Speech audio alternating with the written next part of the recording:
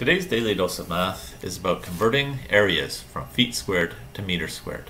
We have two areas in feet squared, 34 and 58, and we're going to convert them to meters squared. To do this, the first thing we need is a conversion factor. The conversion factor is 1 foot squared is equal to 0.092903 meters squared. We can use the conversion factor to build a proportion. We put the 1 and the 0.092903 together on the left. The feet squared is on top, the meter squared is on the bottom. On the right side, the 34 feet squared in the question has to go on the top, so that both of the feet squared values are on the top. X goes in our last remaining spot. And we solve by cross multiplying. Top times bottom equals bottom times top. 1x is equal to 0.092903 times 34. But of course, 1x is equal to x.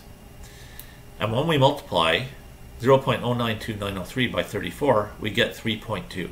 This value is rounded. Don't forget to apply the unit of measure, meters squared, to your answer. With our second example, 58 feet squared, we do the same process.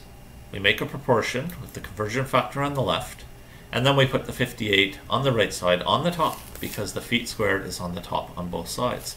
We cross multiply, and we get 1x equals 0.092903 times 58.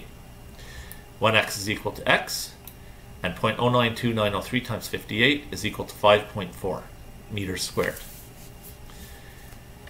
You may notice that there's a shortcut here. All we have to do is take the big number from the conversion factor, the 0.092903, and multiply it by the number in the question. That's what we're really doing.